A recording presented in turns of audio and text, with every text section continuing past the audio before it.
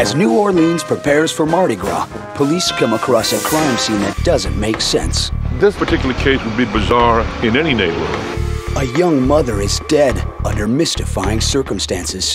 She was running towards the living room. But can Dr. Henry Lee put the pieces together and solve a murder that has baffled police for years? Two defendants gave almost identical story, but the crime scene says a different thing.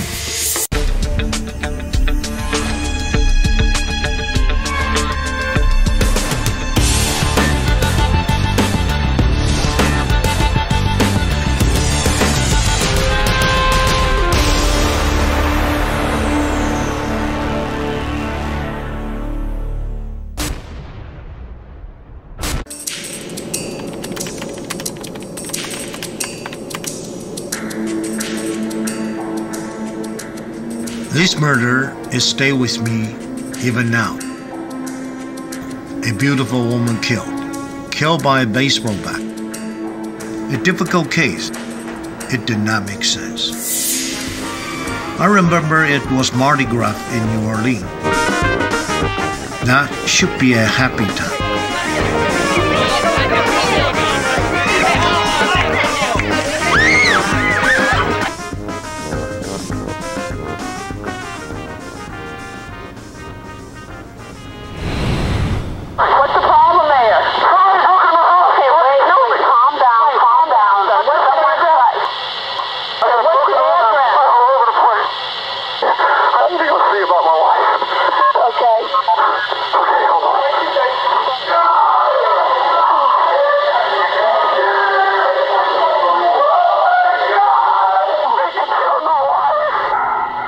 When I look at the picture today, it reminds me why the sheriff convinced me to take a look of this case.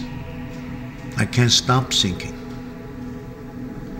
A beautiful family. Oh my God! I'd be clubbing with the baseball bat. When sheriff's deputies answered a call from a distraught husband in suburban New Orleans, they found the man's wife, Janet Myers, dead on her living room floor. As you see, this is just an horrific scene. This had to be an unbelievably nightmarish event. The dead woman's husband, Kerry, was injured. An infant daughter, Sarah, was unharmed, but a 2-year-old son, Ryan, was found unconscious. My husband answered the phone, and they said that someone had broken into Kerry's house and that Janet was dead and Ryan was injured. Kerry told police Janet had been killed by his best friend, Bill Fontanille. Police found Fontanille at a hospital being treated for stab wounds. Kerry himself was taken to another hospital with a broken arm and cuts on his head. I decided I had to go to the hospital to hear Kerry tell me that, Billy had killed Janet and beat him with a bat, broken his arm, and Kerry had a broken arm and he had stab wounds, and I believed what Kerry was saying. Kerry Myers had his version of what happened, but the prime suspect, Bill Fontanille, told investigators a different story. The first thing that he said to the police, when he went to the emergency room at West Jefferson Hospital, they had a security detail there, and he told the sheriff, my friend killed his wife and he's going to try to blame it on me. A woman was dead and police were getting two different versions of how it happened. But both accounts agreed on one astonishing detail. The story is that these two best of friends fought for 5 or 6 hours. Fought so much that they just got fatigued and actually took a rest, sat together drinking water and watched Starsky and Hutch. And they both said the same thing, this is what we watched, this is what we did, here's where we sat. And all the while, the wife was lying dead in a room right next to them, and the story comes up, which is really bizarre, is that neither one of them knew she was even there, that she was dead. Janet Myers and her husband, Kerry, Kerry's best friend, Bill Fontanille, they formed an interesting triangle. When investigators dug into their backgrounds, they learned that all three had grown up in Jefferson Parish, in communities heavily influenced by religious values. The boys, Kerry and Bill, had gone to Archbishop Shaw Catholic High School and never strayed far from home. After college, Kerry went to work selling industrial hydraulic and pneumatic systems. Some of the parts were used to automate Mardi Gras floats, and that's what Kerry was working on the day of the murder. Bill Fontanille didn't have a steady job, and perhaps not as many friends, but he could always count on Kerry. They had a very close relationship and got along very well. And I think even to the closing days before the incident, I spent quite a bit of time together at Kerry's house. The police still had questions about what happened in the house the day of the murder, but the physical evidence, together with Kerry's accusations, were enough for the sheriff to arrest Bill Fontanille. This is one of those open and shut murder cases. We have the husband of the deceased saying, "I was in the house and this guy did it," and we made the arrest. Bill Fontanille went on trial for murder. The state's star witness against him was Kerry Myers. But the mysterious and deadly game they began in the Myers home was still in the early innings. It's kind of interesting. All my career, you investigate almost 6,000 to 7,000 major cases. This is the first one. Two defendants give almost identical story. But the crime scene says a different thing. What does the crime scene evidence reveal? And will it contain enough detail to implicate a young mother's killer?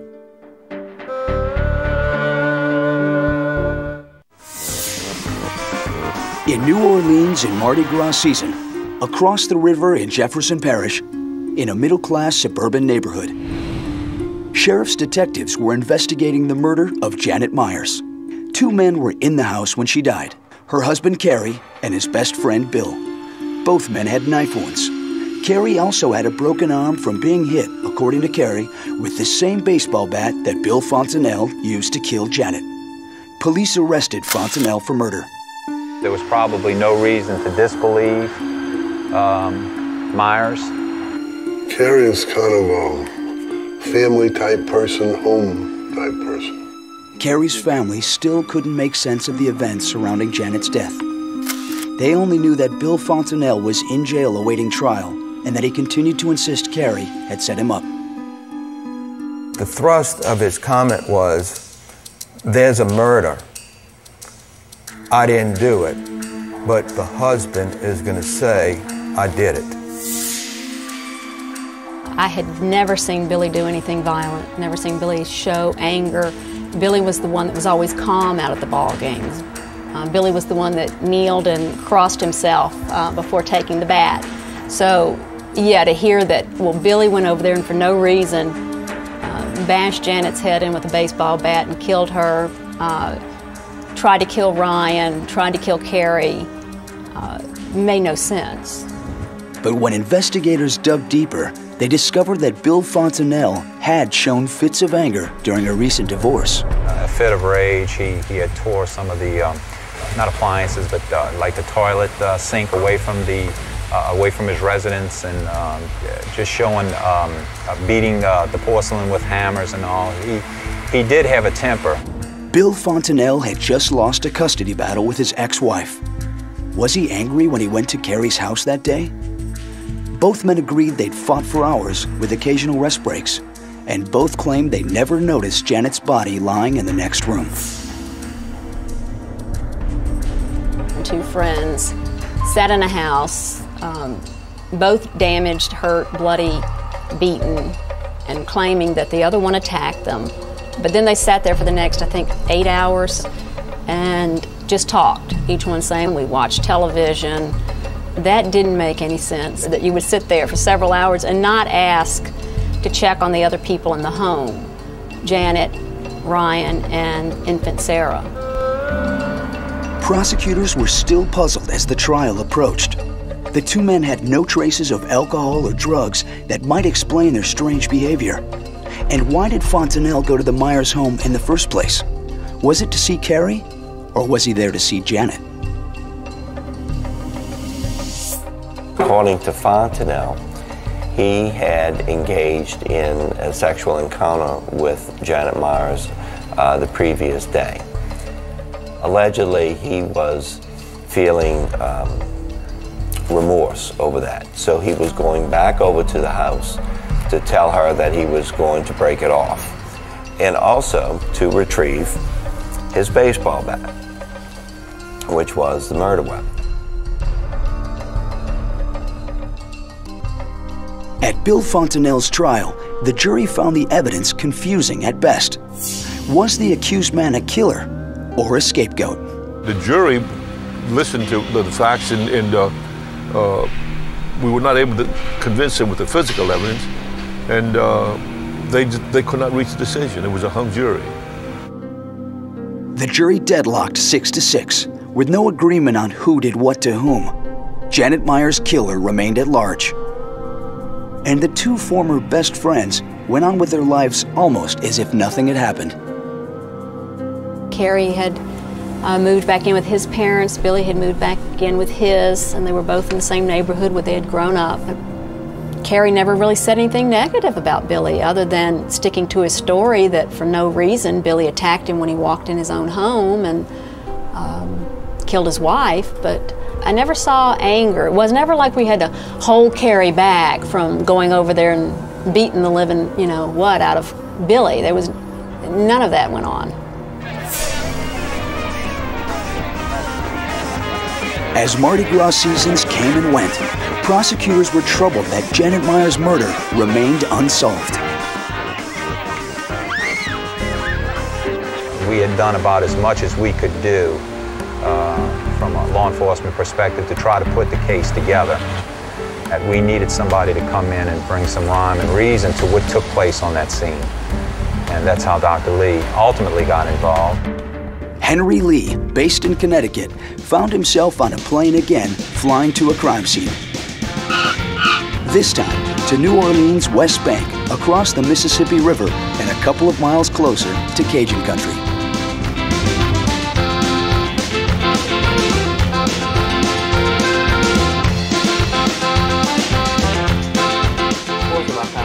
The district attorney there, Paul Connick, knew Dr. Lee was busy with other cases, but he also remembered the noted criminalist never turned down Cajun cooking.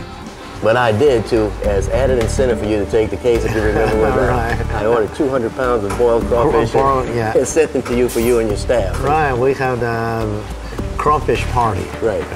I remember. Next morning, 2/3 of my staff booked sick. Oh, God. I'm the only one survived, so I must have a tough stomach or something. Of course, we ate the crawfish, we better do the case too. Dr. Lee started studying the crime scene photos. Someone was getting away with murder. Would Dr. Lee be able to reconstruct what happened that night and name Janet Myers' killer?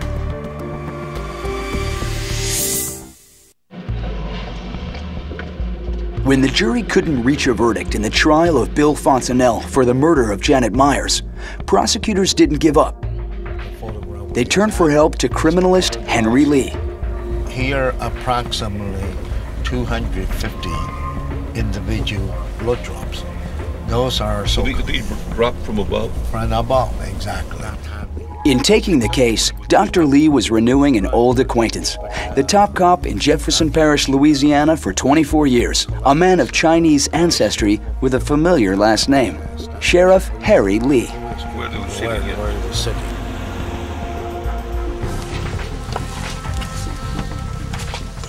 The sheriff and Dr. Lee call each other cousin. The house looks like the same. Yeah, the house is the same, but this we just have a good working relationship, and I'm his greatest admirer. He's so smart. Where?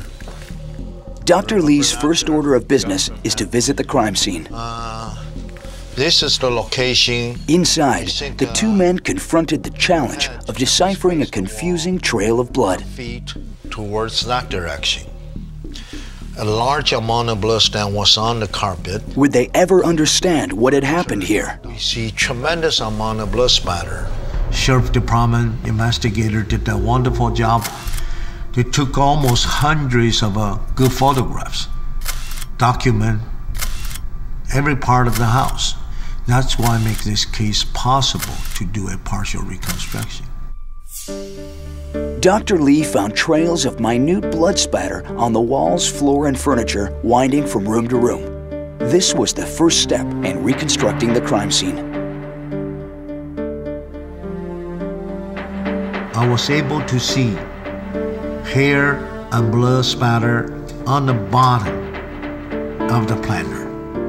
Impact force create the blood and hair project onto this portion of the planter. The murder weapon seemed obvious. The blood-stained baseball bat found against the sofa in the family room. Yet Janet's body was found in the living room. Dr. Lee also saw other puzzling trace evidence in the kitchen, foyer, and hallway. This crime scene pretty complicated, involving 5 different areas. The physical evidence at the house may have been complex, but just as baffling were the different accounts given by the injured husband, Kerry Myers, and his friend, Bill Fontanille, where each man accused the other of attacking first. In his tape-recorded statement, Fontanille said Myers stabbed him with a butcher knife. I said, Kerry, why are you doing this to me? He just said, I'm doing what I'm gonna do. He came at me again with the knife and I started swinging the baseball bat. After studying the interviews of both Myers and Fontanille, Dr. Lee was able to reconstruct each man's version of the events on the night Janet was murdered. He was assisted by the head of the Connecticut Police Crime Lab, Tim Paulbach. Dr. Lee placed lab technician Sean Dolan in the exact position where deputies found the victim's body. According to Kerry Myers' statement to the detectives, that afternoon, about 3:30, he got home, opened the door, walked into this hallway. He saw a baseball bat at him. He quickly used his left hand, tried to block it. He felt the pain. Myers said he never saw his wife's body lying in plain sight in the living room. Attacked the attacker. In the foyer area, then into family room. 2 of them struggle on the ground and fighting until they got so exhausted and tired, they took a break, watching television, have a glass of water. They watch at 7 o'clock a police show. After that, they resume the fighting again. They fight on the ground and beating each other until almost midnight. They don't want to miss Johnny Carson's show. After the show finished, Meyer asked Fontanille, "Where's my wife? Where's Janet? How's my kid?" Fontanille said, "They're fine. They're okay." Myers took a kitchen knife and he started stabbing him on the chest several times.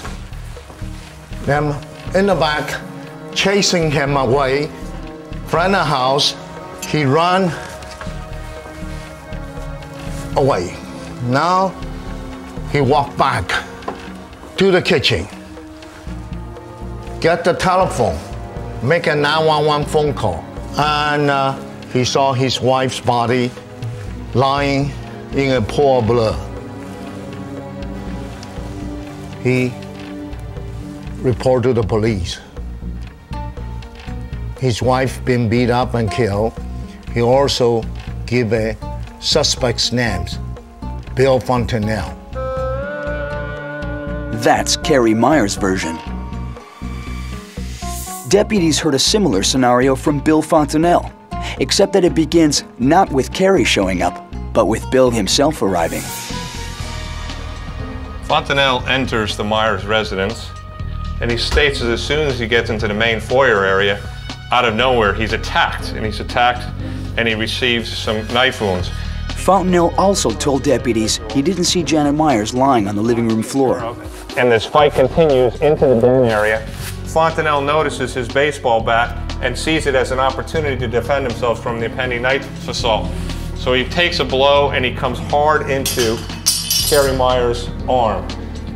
After this point, the statements from the two men were almost identical, with Bill Fontanille also describing wrestling, pausing in front of the TV, and fighting again. When you read the statement, they're watching TV, it's almost comical. You think about it. One kid's in the bedroom, a baby in another bedroom, wife lying in the living room. 2-year-old Ryan was in a bedroom unconscious. He would recover completely. And deputies found infant Sarah on the floor of her room unharmed. Once again, Kerry grabs a knife. Bill realizes he has got to get out of here, so he's going to run from the door. He receives a few more stab wounds in the back, but is able to make it through the foyer and out the door.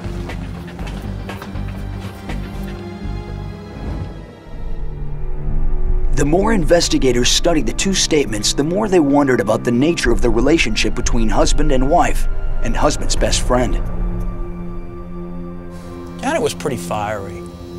She and Kerry had a relatively excitable relationship, and if something happened, I would think she probably fought back.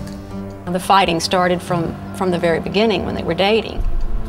Monique Price went to college with Janet and Kerry and later lived next door to them. And one particularly bad fight, Kerry put her out of the trailer and locked the door.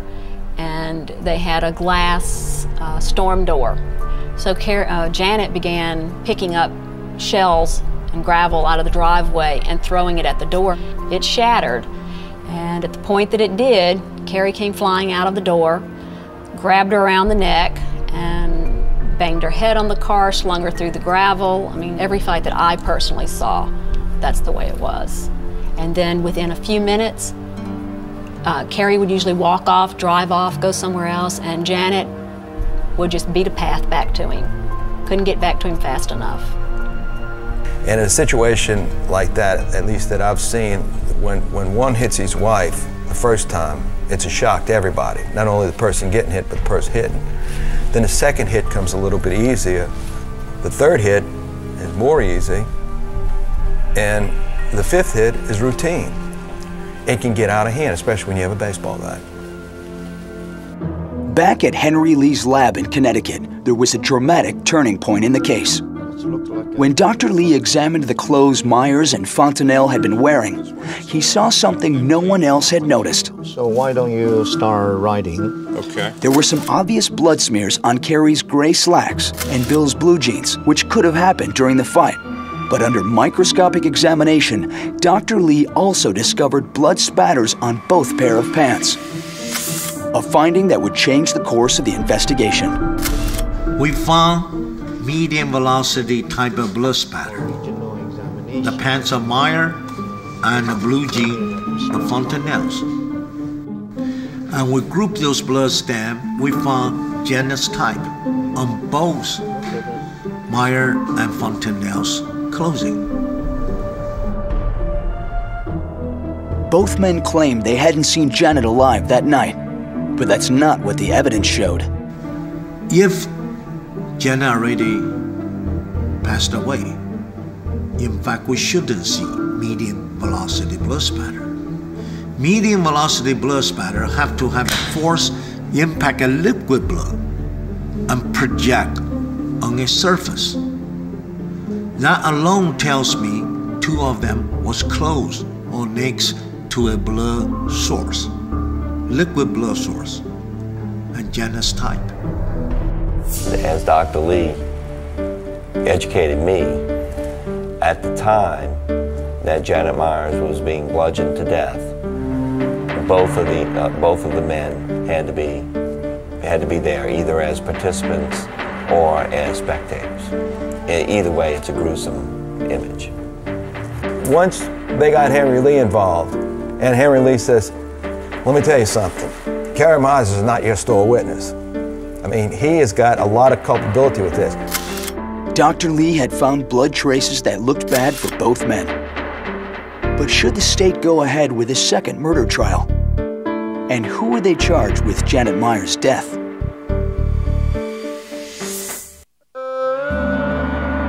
Investigators trying to sort out what happened the night Janet Myers was murdered now had help from Henry Lee. Towards the living room and chasing her. And she was hit while she was standing? Yeah, first. Yeah. First. Then knocked down on the ground, hit more times. Yeah, here shows, what's the original condition here. Dr. Lee determined that Janet Myers died in her living room, but elsewhere he discovered signs that the murder did not begin there. Blood spatter. Yeah, that's a lot of blood spatter. The trail of blood allowed Dr. Lee to reconstruct the scene that night, not as described by Kerry Myers or Bill Fontanille, but by letting the trace evidence itself tell the story. That afternoon, when Meyer walked into the house, saw Janet with a laundry basket, they start verbally arguing. That argument become physical. He probably hit Janet, and Janet ran into the bedroom, dropped the basket, and during that time, the boy was trying to hold in the mother, and Meyer accidentally hit the son. Meanwhile, Janet started running towards the family room.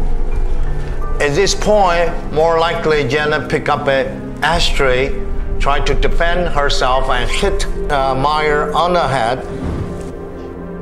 And Meyer started fighting with her, and at this point took up the bat, started beating her up, and Janet started running through the hallway. At this point, Fontanille more likely walked in. Meyer hit Janet, caused all those blood spatter, medium velocity impact spatter on the wall. She more likely is positioning and coming down. Fontanille, meanwhile, walk next to her, and that's why caused a lot of blood spatter on Fontanille's clothing, and more hitting caused a lot of splash and blood project onto the wall because it's liquid and accumulation of liquid blood start running down. We see a bloody handprint, a left hand. Also have some finger mark, looks like a right hand, like she tried to holding herself against the wall. So two of them walk into the family room and start talking about what they're going to do. They place the baseball bat next to the sofa. They have to do something. They have to stage in something. So they come up with a plan. Fontanille will use the bat, hit the Meyer. Meyer will get the knife and stabbing him. Because the stabbing is pretty shallow. If, in fact, two of them struggle really stabbing, we should have a deeper stab. In addition, the story they tell, when he walked in, the first shot break his arm. It's almost impossible to pick up the knife. After he stabbed Fontanille walk out of that's why we see this blood trail and get out of the door. In their statements to deputies, neither man mentioned seeing or checking on Janet and the kids. Kerry told his family it was because of his injuries. But the blood evidence said otherwise. It indicated that Janet Myers wasn't assaulted once, but twice, and that the second attack happened sometime after the first. On the wall, there are approximately 2,500 to 3,000 individual spatters. Then we see blood spatter on top of blood spatter. That shows the first drop has to be almost dry. then the second drop deposit. If the first drop still wet, 2 drops will become unified with 1 drop start running downwards. That's an indication shows their time segment between the first impact and the next impact. This blood evidence was conclusive that there was a bit of time when Janet was first assaulted against that living room wall, dropped down, bled out for a long period of time, and then a subsequent event came in. And that subsequent event was just yet another series of strikes. We later found out from the autopsy that Janet Myers actually dies of an air embolism, where air travels to her heart and kills her. So we have her on that living room floor for a very long period of time. So that's how you could spend 10 hours in a house and not call the police and not call for an ambulance. It's not because you're fighting for 10 hours. Everybody knows that's physically impossible. It's because you're trying to figure out a way to talk yourselves out of this incredible nightmare that they've gotten themselves involved in without being able to have somebody take the rap for it. Sheriff's investigators never examined the murder weapon for fingerprints. By the time Dr. Lee received the bat in his lab, many people had handled it. But there were other clues to show who might have wielded it the night of the murder. The location of the cast-off bloodstains on the wall indicated where Janet's killer must have stood and which hand he used to swing the bat. You're going to see the pattern. That's a forward spatter pattern. In order to get that alignment, to see the spatter and that forward projection of that cast-off, that was a left-handed person who's swinging. As Dr. Lee did the analysis of the bloodstain evidence, there was a very clear left-handed cast-off pattern on the back of Kerry Myers' shirt. And Kerry Myers, unlike Bill Fontanille, was left-handed. A lot of the police that we had involved, detectives involved in the case, all said the same thing. They looked at the photos. Only a husband could do that. You know, only a husband could hate a woman that much. And 2 young children would be victims as well for the rest of their lives. This is the true tragedy. Son, Ryan, only 3 years old. Their daughter, Sarah, only a few weeks old. 2 kids. This is a true tragedy. Dr. Lee thought he knew what had happened during the long hours on the night Janet Myers was murdered. But would the prosecution be able to lead a jury through the tangled web of evidence to allow it to reach a verdict?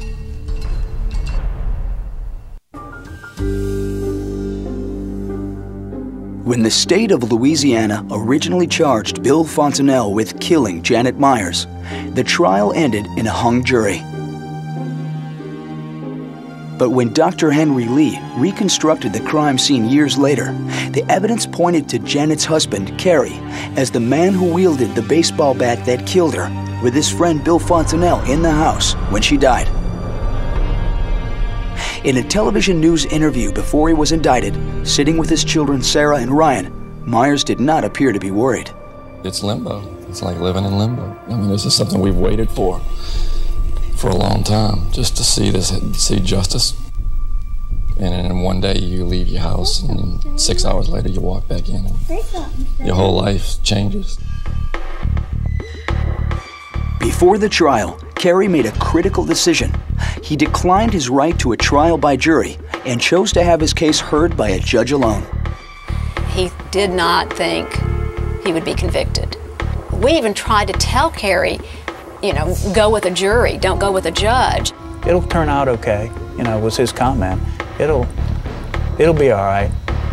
And that is the approach he took. It'll work out fine. Bill Fontanille chose a jury trial, so both he and Myers were tried together in the same courtroom. The judge heard the case against Myers, and the same judge and a jury heard the case against Fontanille. including the forensic evidence that implicated both men. The important thing to me was the fact that they had her blood on their clothes, their clothing, and it was the impact spatter from something being hit, the spatters. As he has so many times over the years, Dr. Lee presented the jury with the basics of blood spatter analysis. Someone asked about some word that he had said, and he pronounced it again very distinctly and very clearly, and he says, "Oh, when I leave here, I'll be speaking Cajun." The trial went on for 11 days. For many jurors, the turning point came when the judge allowed the prosecution to take the jury to the crime scene.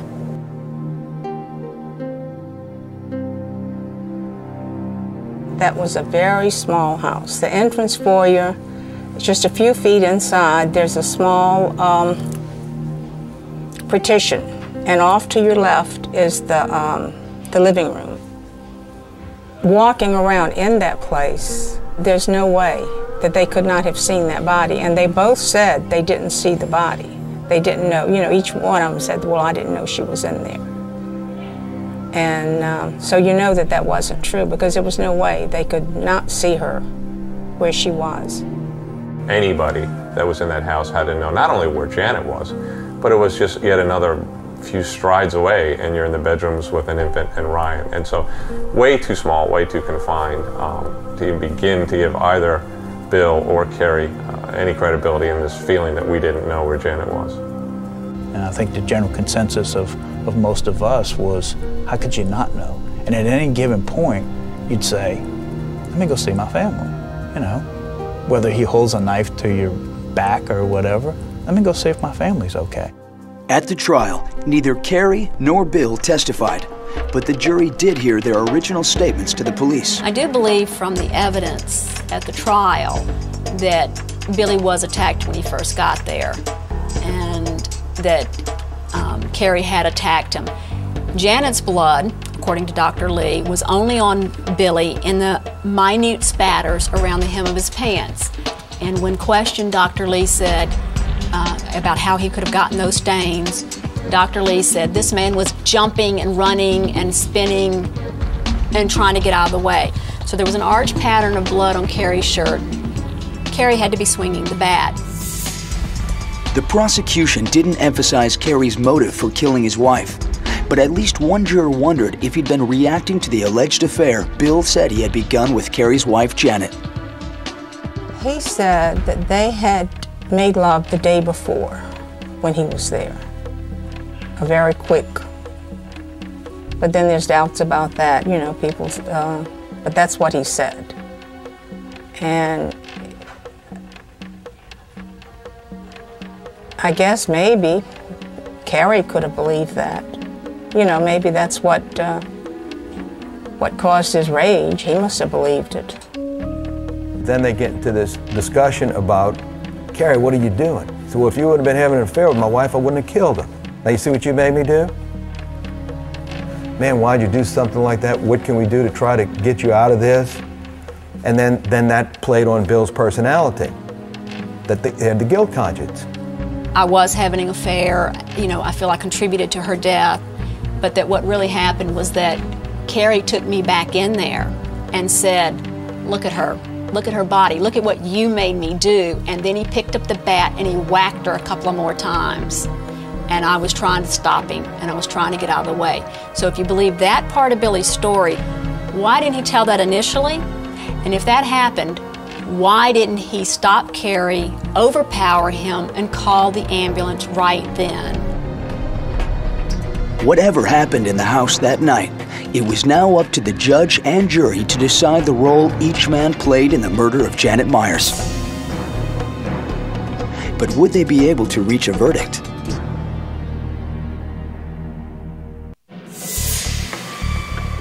Media accounts of the trial called it the baseball bat murder, and it was big news.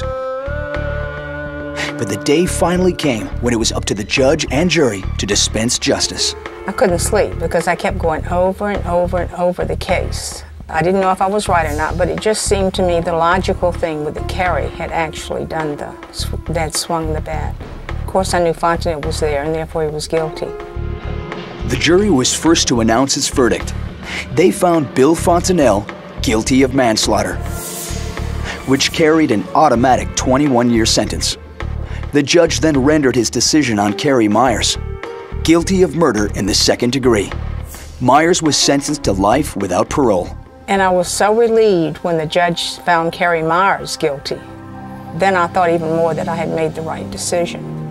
After listening to all the testimony, particularly Henry Lee's testimony, that the jury was convinced that Kerry had done it. But it became obvious that the reason why Bill got convicted of manslaughter, in my opinion, is because he had not told the truth about knowing Janet was dead, or even Janet was in the house. That's why the physical evidence was so crucial in solving the case. It's because physical evidence doesn't lie, physical evidence doesn't have a bias, physical evidence doesn't exaggerate. Fortunately, Dr. Lee was able to come in and unravel a lot of things that and actually do 6 or 7 years later what we should have done initially. A group of friends who had been so close was separated forever, and it was never the same after that. You would always wonder, could someone have done something about it? Could things have been different? And you'll always wish that they had been. When I look at the Janet's picture, I can't stop thinking. A beautiful family, destroyed just by the temper, by some confrontation, some maybe minor differences. Why we don't learn from the history?